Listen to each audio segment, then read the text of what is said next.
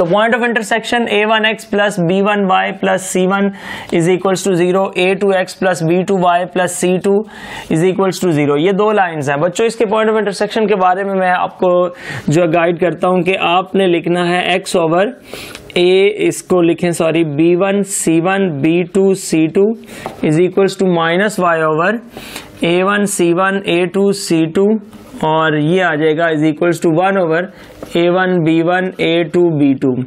तो ये आ गया। अब इसका पॉइंट ऑफ इंटरसेक्शन एग्जिस्ट करता है x इज इक्वल्स टू, ये क्या बनेगा, x की वैल्यू इसको मल्टीप्लाई कर लेते हैं b1 c2 minus b2 c1 और नीचे उसका आ जाएगा a1 b2 minus a2 b1।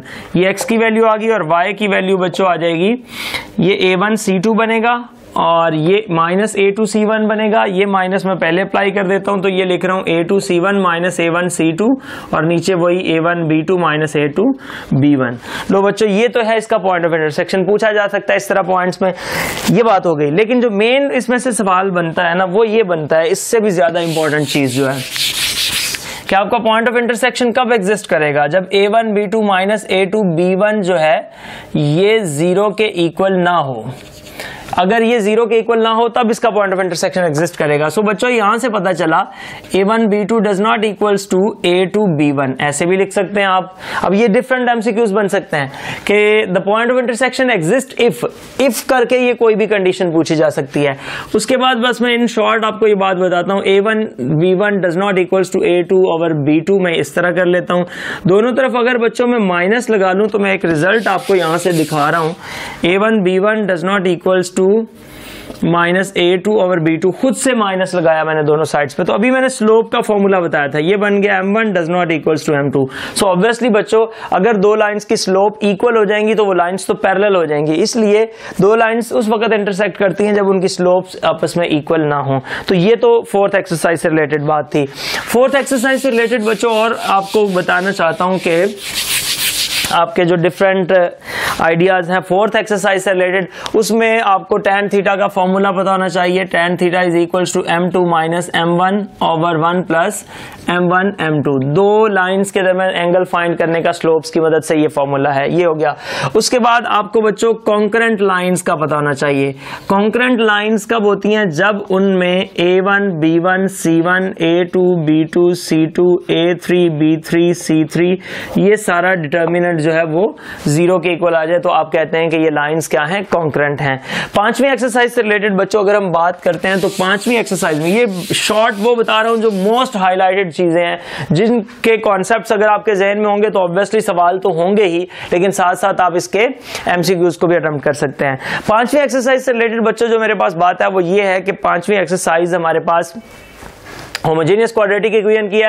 Homogeneous quadratic equation आपको पता है कि जिसमें पहले ये एमसीक्यूज पूछा जा सकता है, homogeneous quadratic equation represents a pair of straight line. इसका मतलब है कि ये दो जो स्ट्रेट लाइंस को रिप्रेजेंट करती है। उसके बाद आपसे इसका फॉर्मूला पूछा जा सकता है जो कि है tan थीटा एंगल फाइंड करने का 2 time h square minus ab over a plus b।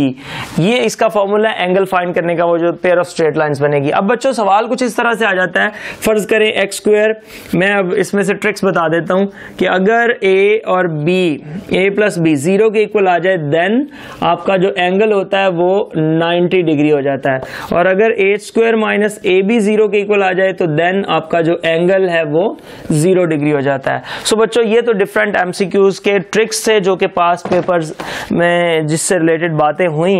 अब मैं अगर आपको थोड़ा सा इनके बारे में आइडिया दे दूं कुछ एमसीक्यूज के ऊपर, तो आप देखेंगे यही बातें सारी डिस्कस की हुई हैं। उसके बाद बच्चों थोड़ा सा जो आपको मेरे डेफिनेशंस भी आपको आइडिया होना चाहिए, ऑर्थो सेंटर क्या होता है, सेंट्रॉइड क्या होता है, तो ये बातें भी साथ साथ होती रहेंगी। पहला एमसीक्यूज वो देखें, पहले ही ax plus B Y Lahore board में ही आया हुआ है, plus c is equals to 0। उसमें कहता है कि अगर a को 0 कर दिया जाए तो ये क्या बनता है, तो ऑब्वियसली ये लाइन आपको पता है। फिर दूसरा मिड पॉइंट का फॉर्मूला पूछा हुआ है। मिड पॉइंट के फॉर्मूला के बाद बच्चों perpendicular distance from this to this, एक लाइन और एक आपको पॉइंट दिया गया ओरिजिन और उसका परपेंडिकुलर डिस्टेंस पूछा है, तो बच्चों ये ऑब्वियसली आपको पता होना चाहिए d is equal to x1 plus by1 plus c over a square plus b square, इस फॉर्मूले से।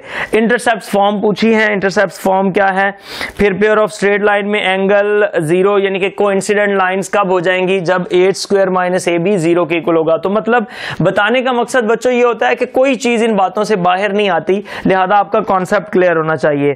इसके बाद भी सेम गुजरावाला बोर्ड में यही एमसीक्यूज। फिर नेक्स्ट भी जो मैंने आपको पॉइंट ऑफ इंटरसेक्शंस का बताया कि दो लाइंस का पॉइंट ऑफ इंटरसेक्शन, इससे पहले का जो कॉन्सेप्ट था a1 b1 does not equal to a2 b2 b1, so same वो वाला है। सो इस तरह के ये सारे एमसीक्यूज हैं जो कि पास पेपर्स में पूछे जा चुके हैं। सो उम्मीद है आपको ये लेक्चर समझ आया होगा। इन कॉन्सेप्ट्स को जरूर फॉलो कीजिएगा। किसी किस्म का कोई सवाल हो तो आप मुझसे पूछें। एंड सॉल्यूशंस आपका अपना चैनल, जिंदगी रही तो इंशाअल्लाह फिर इसी प्रोग्राम में इसी चैनल पर दोबारा मुलाकात होगी। तब तक ले जा दीजिए, हाफिज, अस्सलाम वालेकुम।